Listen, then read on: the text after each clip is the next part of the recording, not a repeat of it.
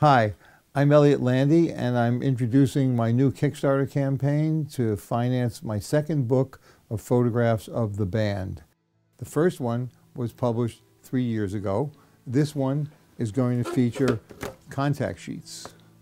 Therefore, I call it Contacting the Band. What inspired me to make this book, people have always been asking me to see more photographs, and they want to know really what it was like to be there and what happened that day and so on and so forth. And contact sheets are like a documentary of how the shoot went, how the session went. So first you see that someone is standing there, and then they're sitting down, and then somebody else comes in the room. So it's really like a history of the particular day, the particular shoot that I was doing.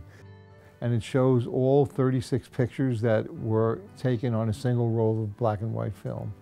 And then we would look at these contact sheets with very small pictures and take a magnifying glass and look at the pictures large and mark them up with a crayon to decide which ones we thought were best. My first book, this one, The Band Photographs, was published 3 years ago, and I had a very successful Kickstarter campaign for it 5 years ago.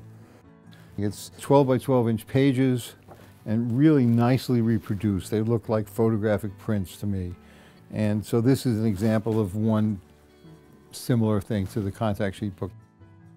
But almost all of these pages are full page pictures.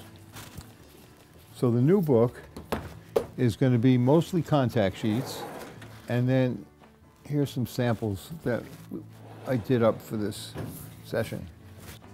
Here's the full contact sheet, and there's the picture I chose. And there'll probably be some discussion, or people can write in or something like that about which one they like or they would have chosen, but you can see it pretty nicely. Here's another one, good example of why did I choose this particular image in front of Big Pink as opposed to all these other ones in here. Levon's throwing a football around and Richard's riding a bike, and this is all what's happening during the time I took the picture on that day. And the contact sheet is really a history of what went on. It's not only about my process as a visual selector, I'd say. I don't like to use the word artist, but as a person who selects nice visuals for people to see, and also what they were doing, what they thought should be done and what they didn't want to do and just decided to fool around. So here's one where we show a double page spread, so we can fit 18 pictures on that double page, and they're pretty large actually.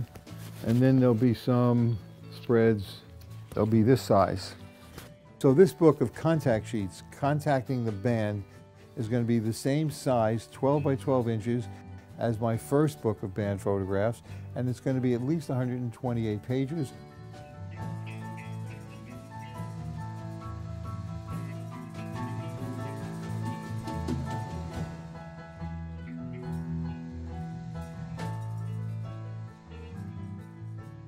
The thing about a contact sheet is you see the whole process of what was happening. It's a little bit like having been there yourself. You can follow the action, so to speak. You can also see my choices, like why did I choose one picture to be the picture that's used and not another very similar one.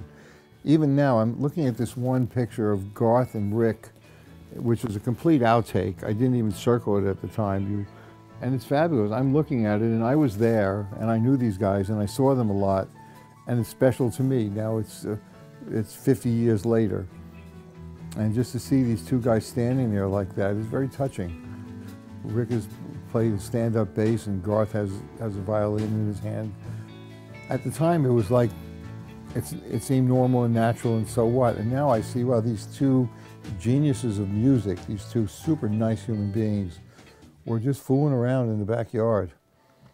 So I guess there's a lot of interest in contact sheets, as I just found myself. I'm really excited to see more of these photographs reproduced in such a high quality way. This not only brings them to life, but also enhances our enjoyment of the music. At least it can enhance our enjoyment of the music. Maybe even to the point where we'll be looking at these while listening to the music, harking back to the way it was when these albums were played in our living rooms.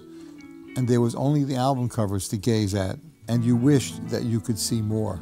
Now you will. That's it. Thank you.